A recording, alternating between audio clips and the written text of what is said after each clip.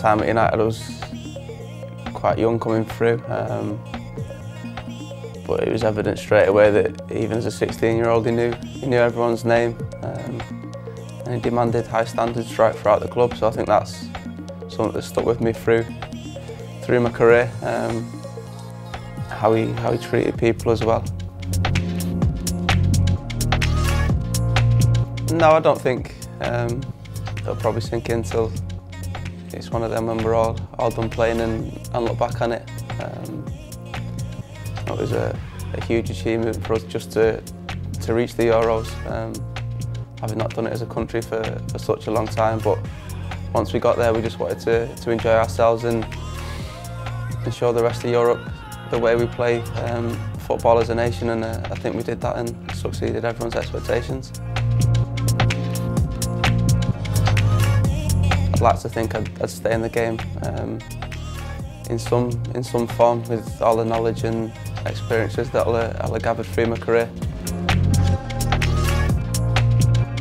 Roy Keane, as a kid, as Keane's captain, he was someone I loved watching. You know, his aggression and passion on the pitch, and you know how good he was as a footballer. I think, you know, perhaps went underrated because of, you know, the other aspects he had to his game. But yeah, he was someone I really enjoyed watching as a lad growing up.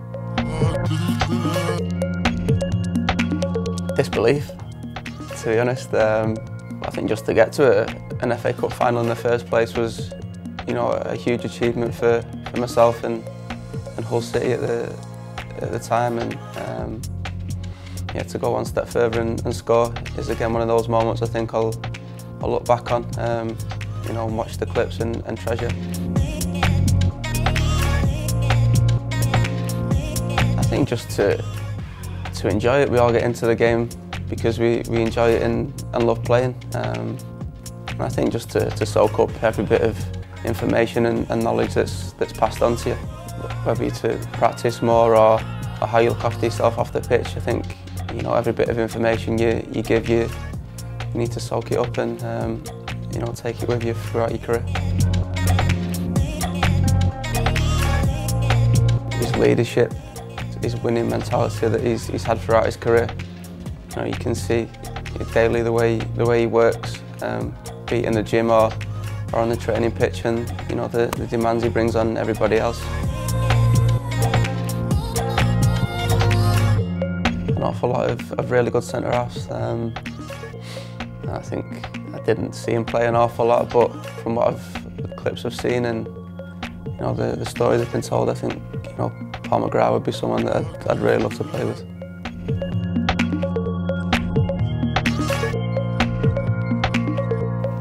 I'm terrified of cats.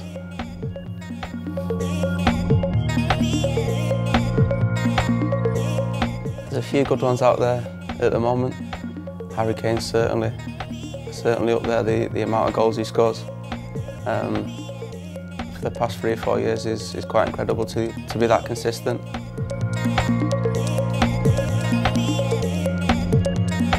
My time at Hull in the Premier League, we played a 3 at the back. And I found myself in the right-hand side of the pitch and towards the right full-back position quite a bit. And I remember playing Chelsea at home, and Hazard was playing, and I didn't really get a kick for 75 minutes before the gaffer took me off.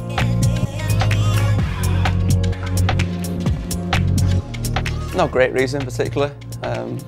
Squad numbers get changed every year, and 5 was available, and it's a number I've been at Hull and with Wales as well. So that was the only reason.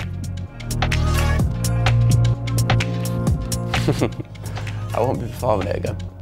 Once was enough. Chubby checker, let's twist again. Yeah, so I stood up and sang that and had a little dance. It was quite good, to be honest.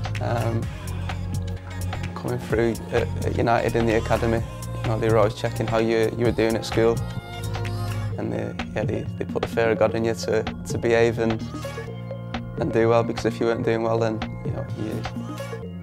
your love of football and training every day might be taken away from you. So yeah, I was quite well behaved.